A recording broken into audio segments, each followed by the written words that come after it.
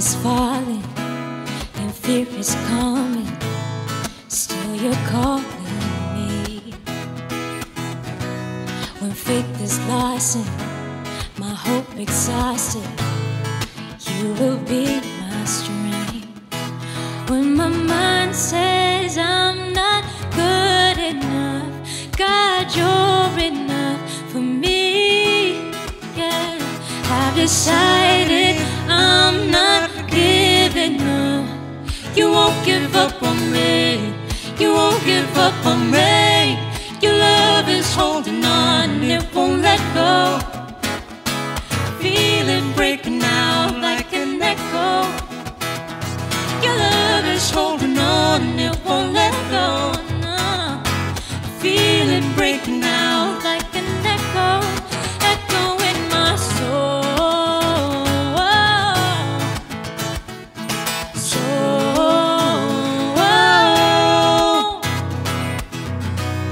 In every season, you keep repeating promises to me.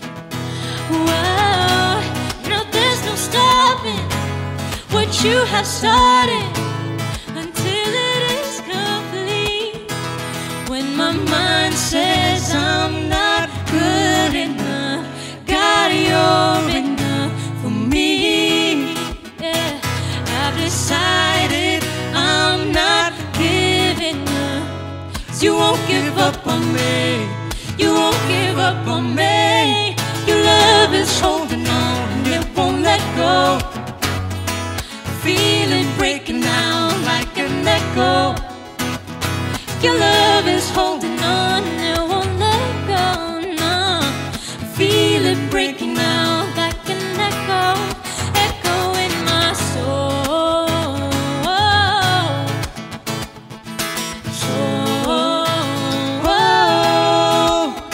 In my soul.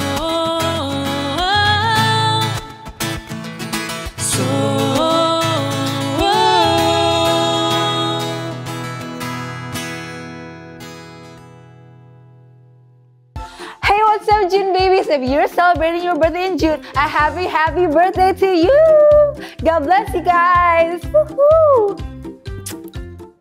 What's going on, guys? It's me again, Tere. I remember when I moved to a new school. I remembered how daunting it was for me. Perhaps some of you can relate. It was kind of scary not knowing anyone, not having friends, and you are in a new environment. Everyone is a stranger. So, on my first day of school, in front of the school gate, I told my parents that I didn't want to go in. And I just want to go back to my old school. Do you know what they say? Find out after the video. The Bible. It's 66 books of history, stories, letters, and poetry that fit together to form God's one big story. The epic adventure of how He created us and loves us so much that He made a way to rescue us. As we travel through the Bible, from Genesis to Revelation, we discover people who met God and found their lives changed forever. Now, for an amazing story, inspired by the book of John, chapter 3, verses 1 through 21. As Jesus began to travel and teach and perform miracles, people started asking, "Who is this man?" One of these people was a man named Nicodemus. He had been born a Jew. Well, yes, we are God's chosen people. Not only that, but Nicodemus was also a Pharisee, an important religious leader, and he was a member of the Sanhedrin, which was the Jewish high court. After careful consideration, I find that you have disobeyed God's law. And to top it off, Nicodemus was one of the leading teachers of Old Testament scriptures. You must never work on the Sabbath. Would you like to hear me recite the other 612 laws? So it seemed like if anybody had a direct path to heaven, it was Nicodemus. But even though he tried his best to follow God's rules, he might have sensed something missing as he watched Jesus teach, as he heard about the amazing thing this young rabbi was doing. The other Pharisees, though, did not approve of Jesus. They say he turned jars of water into wine at some backwoods wedding. Ugh, peculiar. I also heard he makes sick people well, just like that. That's less disturbing than driving all the money changers and sellers out of the temple with a whip. Did you hear about that? Nicodemus didn't know what to think. All of these signs. Jesus couldn't do things like this if he weren't from God, right? Nicodemus was so curious he decided to talk to Jesus himself, but he didn't want the other religious leaders to know what he was doing, so he snuck out in the middle of the night to find Jesus. Rabbi, we know that you are a teacher who has come from God. No one could perform the signs you are doing if God were not with him. Listen closely to what I say. No one can see the kingdom of heaven unless they are born again. Born again? How can someone be born another time when they're already old? Nicodemus was trying to imagine what on earth Jesus was trying to say. I mean, Nicodemus had already been born once as a Jew. Didn't that mean he would get into heaven? Surely you can't mean someone would have to go back inside their mother. Pay attention. You should not be surprised at my saying, you must be born again. Nicodemus's mind raced. Jesus was saying that simply being a Jew wasn't enough, that following the rules couldn't get him to heaven. There was a new way. How can this be? You are Israel's teacher. Don't you understand these things? No one has ever gone into heaven except the one who came from heaven. He is the Son of Man. Everyone who believes may have eternal life in him. Years later, Jesus' friend John helped to make it clear as he wrote down this amazing conversation between Nicodemus and Jesus. God loved the world so much that he gave his one and only Son. Anyone who believes in him will not die, but will have eternal life.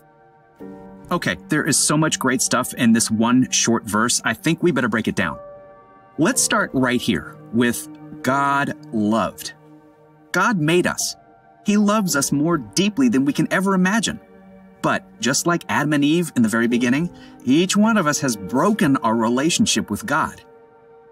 Every time we lie or disobey a parent or do something we know is wrong, that's called sin, and sin hurts our relationship with God. But God had a plan to make things right. That's why God gave. God so loved the world that he gave his one and only Son. God gave the most incredible gift ever, his own Son, Jesus. Jesus lived on earth as a human being, but he lived perfectly. He never sinned, never broke a single one of God's rules. And then he gave up his own life by dying on a cross to rescue us. When Jesus died, he paid the price for our sins, sins that we could never pay for on our own. And because of Jesus, our broken relationship with God is healed. We can be close to him like sons and daughters. Anyone can have that relationship with God, whoever believes. Anybody can believe in Jesus. You, your mom, your dad, your best friend, the new kid at school, the guy who feeds pigeons at the park. Anybody can believe in Jesus because Jesus is a real person. He came to earth about 2,000 years ago.